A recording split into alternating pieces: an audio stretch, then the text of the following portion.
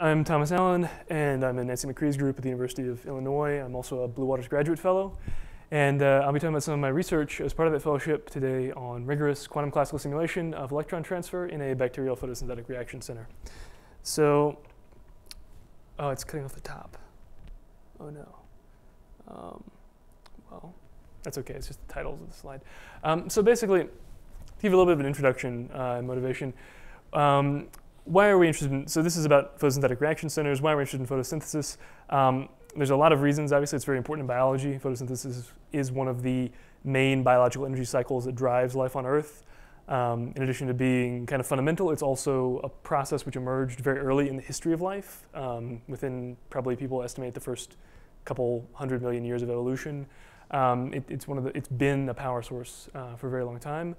And interestingly, in terms of photosynthetic apparatus, there are structural similarities, chemical similarities, and things even between different domains of life that use photosynthetic proteins and reaction centers and things like that. So the idea is that we may be able to learn something about photosynthesis in general by understanding different individual cases. There's some degree of transferability there. And of course, there's a lot of human interest and a lot of technological interest these days in improving our light harvesting, our solar technology, and basing some of that off of photosynthetic energy capture is one route to that, because photosynthesis is extremely efficient at what it does. So we would like to kind of understand this in more detail, and so what we're working with here, this is the reaction center itself, this is the protein backbone of that. I just want to give you a little bit of an introduction to it.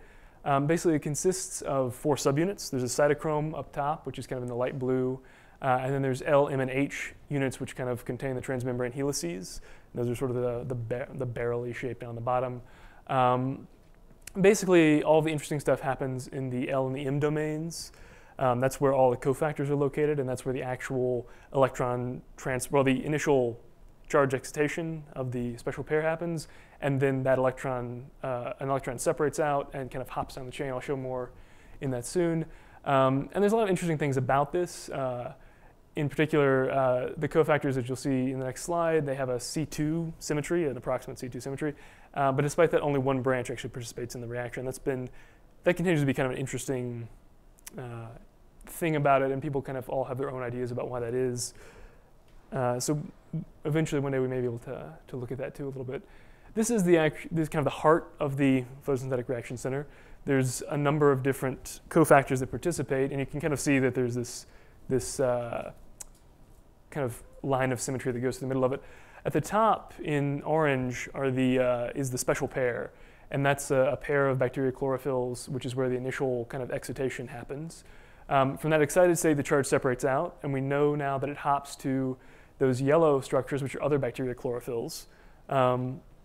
And then it kind of goes down the chain to a bacteriophyton, which is in the green, and eventually to a quinone acceptor, where it gets reduced, and then that gets carried off into the cell to actually transfer that initial photoexcitation as chemical energy. So we're interested right now in focusing on the initial stage, that first excited state transfer to the bacterial chlorophyll.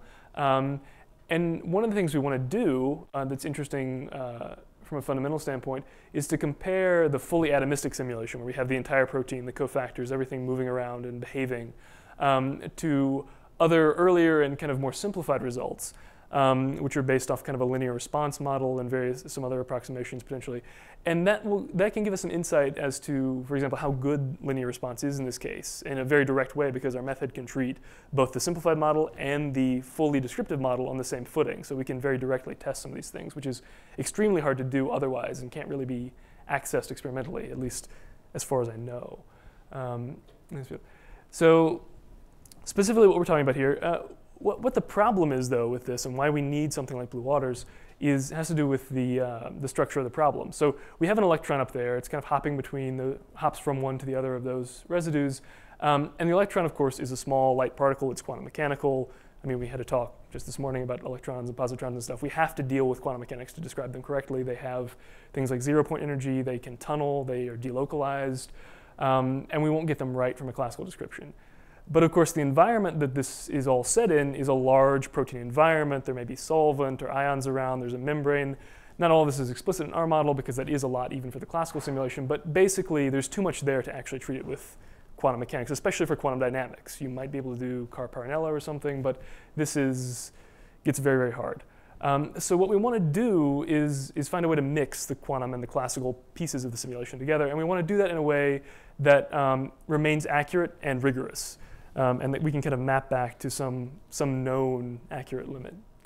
And so the way that we do that, and again, I'm sorry the titles are cut off, but the way that we do that is something called the quantum classical path integral. So this has been recently developed by our group. It is a rigorous approach, so we don't make ad hoc approximations. We know kind of what the limits are and everything, and we know how to get back to a more accurate description if we want to do that, if we need to do that.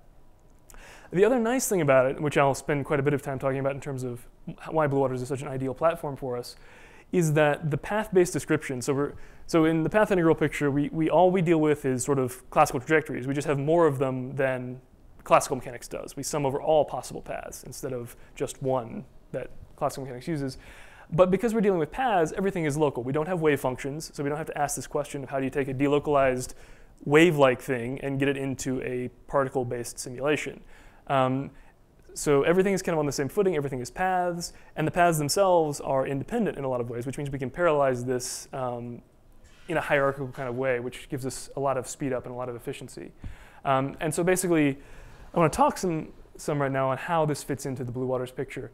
So the top right there is kind of the only equation I'll really show in this talk, but it's the fundamental QcpI equation. The idea is that basically what the method amounts to is that we're doing an average over some initial distribution, which is that p term, that's some probability distribution in our global phase space and the coordinates of all the atoms and molecules present. And then the q term is kind of where the path sum goes, and the path sum has a couple of parts. It has kind of a prefactor, set of prefactors, and then also a phase term. And what we get from that is the reduced density matrix, which is just kind of the fancy version of all the information about the system that we care about. So all the electron dynamics is incorporated in that density matrix, and from that we can get various properties that we care about, in particular reaction rates and things like that. And so, right, so to look at these in terms of what they do, the first part is this p term. And like I said, it's a probability distribution. We can have a number of distributions. Actually, there are limits of this that use Wigner distributions, coherent state distributions, all sorts of a zoo, basically, of things that are kind of specialized. But the easiest one to use, and the one that really MD is kind of focused on, is the Boltzmann distribution. And most of these, in this particular problem, and most of the interesting larger scale protein stuff, is at sufficiently high temperatures and sufficiently complex environments that usually the Boltzmann distribution is a good one to use. So what happens is we have something like this. We have a phase space. This is obviously just a cartoon. We pick a bunch of points from this, and then we propagate those forward in time, and we pull out that Q term from each of them. And so to people who know a little bit about this sounds a lot like a Monte Carlo approach, because it is. And so that Monte Carlo stage is sort of the first step in a decomposition that we can use to get speed up of this, which is, so on the left I've shown kind of a node or a processor in schematic. And the blue outline kind of indicates the idea of putting one of these samples onto that node or onto that processor. And so we can split them out. We only need one communication for the Monte Carlo, because everyone sort of knows Monte Carlo scales very, very well. And we can show that, of course, that this part of our method scales basically perfectly linearly with the number of cores that we want to throw at it.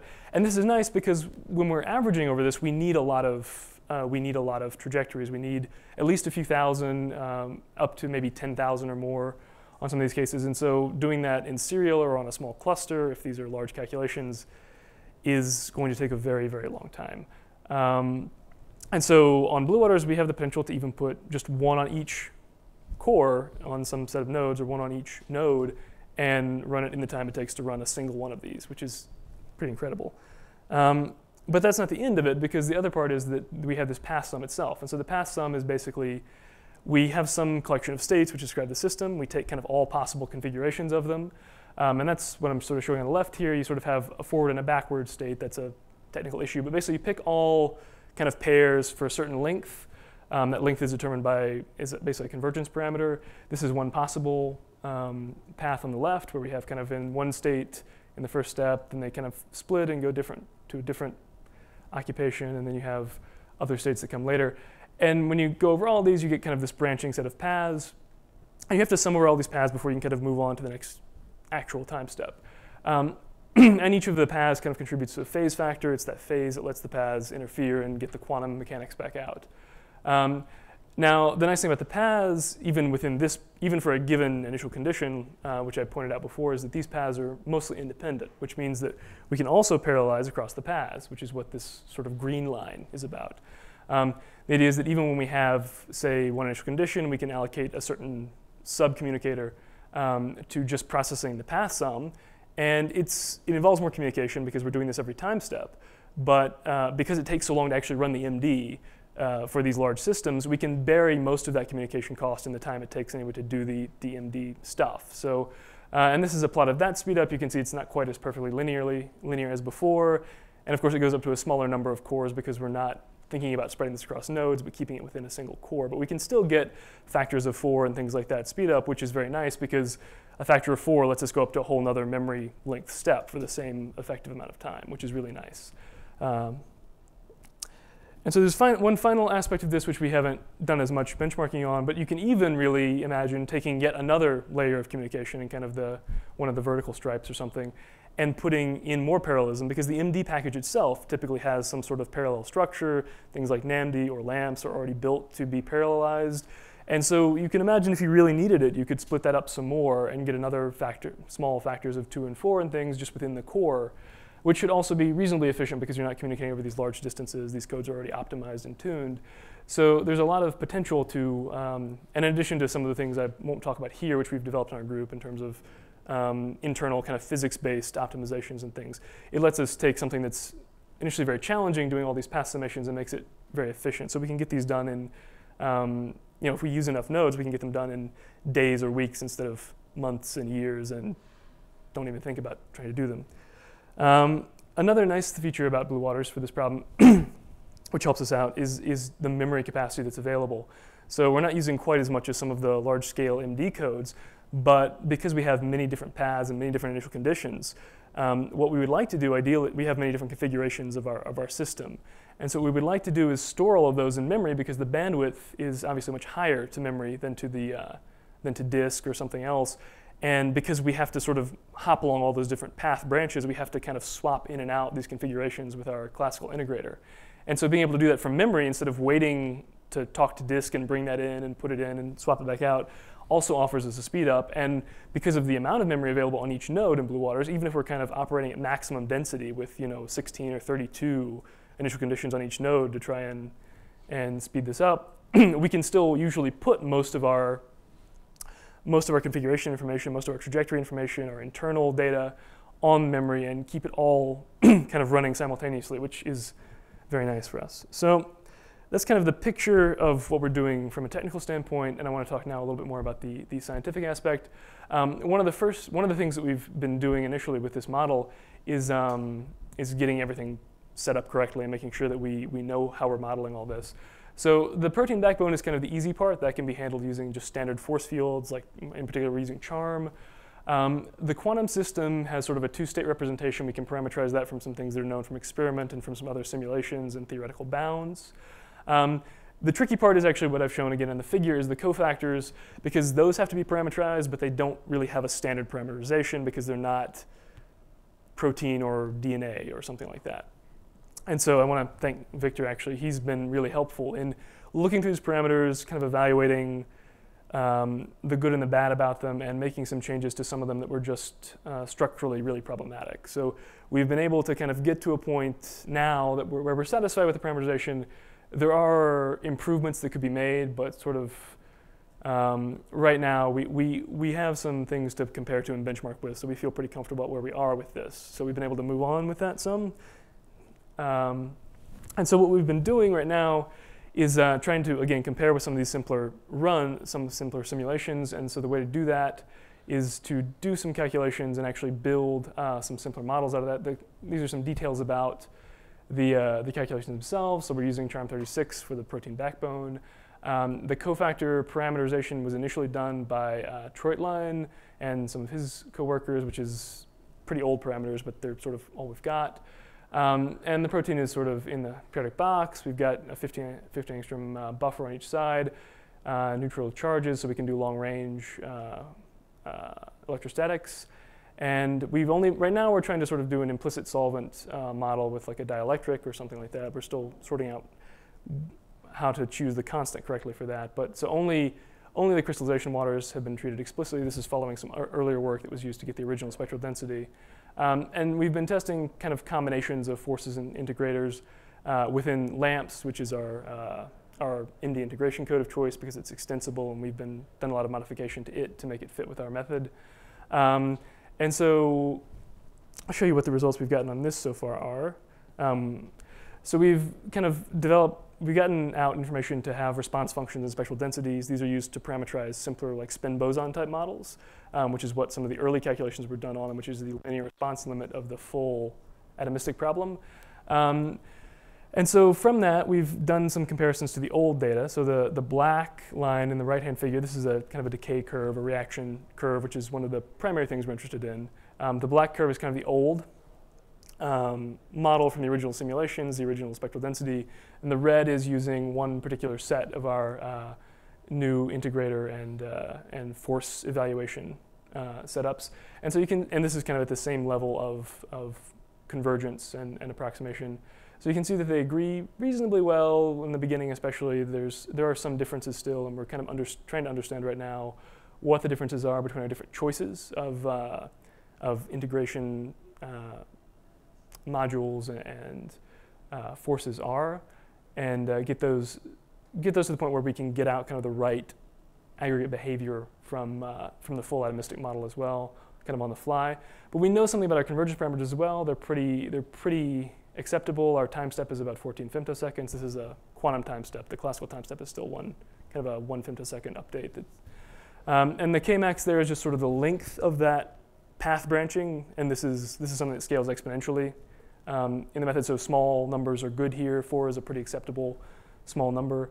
And what we're investigating right now is kind of the dielectric. So one way to approximate that implicit solvent is by changing the dielectric constant of the medium, and we're kind of trying to get that right to match some of the previous results that we've got. So work is continuing on that. That's one of our future directions, is to get that sorted out and perform a fully atomistic simulation and compare it to the previous results, compare it to the harmonic limit, so we can, as I said, test linear response in this very direct way, get some information about what's going on, and potentially also use then the trajectories we get out of this atomistic result to look at kind of what's going on, are there correlations and things like that. We might also be able to, because of the speedups we're able to get on blue waters with this hierarchical parallelization, we may be able to even extend to treating more states, which will be more expensive, but would let us to look at some other things like the next stage of the electron hopping to the next acceptor. We could potentially compare kind of the left and the right branches a little bit with this. And of course, once this is established and we kind of understand how to combine this fully atomistic version with the, maybe multiple states, we can expand our treatment to a lot of other interesting systems like electron hopping in DNA. There's potentially some ability to look at things like electron transfer in rhodopsin, proton transfer in a number of enzymes. It's also very interesting using our method. So that's what we're looking forward to, and are hopefully going to start with at least the first couple of those in the next month or so. And I'd just like to thank, of course, the people who supported this research, both through funding via Blue Waters, the NSF, and of course the people at NCSA who've helped me a whole lot in this process, and my group who have, kind of guided me through making the science actually work. So thank you all.